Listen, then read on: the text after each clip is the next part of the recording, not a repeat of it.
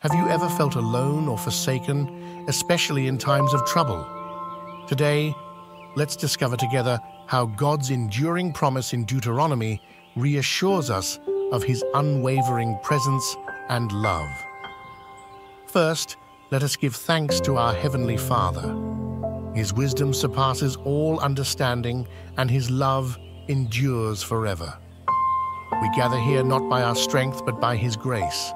Blessed be the Lord, who guides us through His word.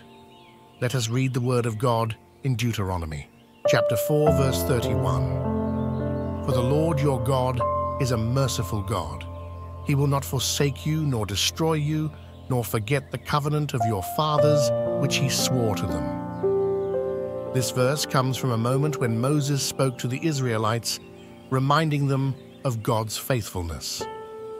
They were about to enter the promised land, a journey marked by trials and God's unending faithfulness.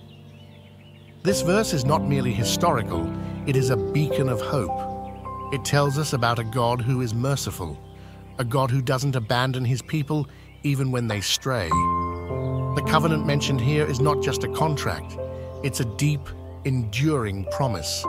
God's commitment to His people is unwavering, and His love is steadfast. This is a God who does not give up on us even when we feel unworthy or lost. In our journey of faith, we may face challenges and feel forsaken. But this verse reassures us that God is always with us, guiding and protecting. His mercy is a constant presence in our lives, and His promises are as true today as they were to the Israelites. We are never alone, for God's covenant of love and mercy is eternal. Let us close in prayer. Heavenly Father, we thank You for Your mercy and faithfulness. Help us to always remember Your promises and to find comfort in Your enduring presence. Guide us in Your ways and keep us close to You.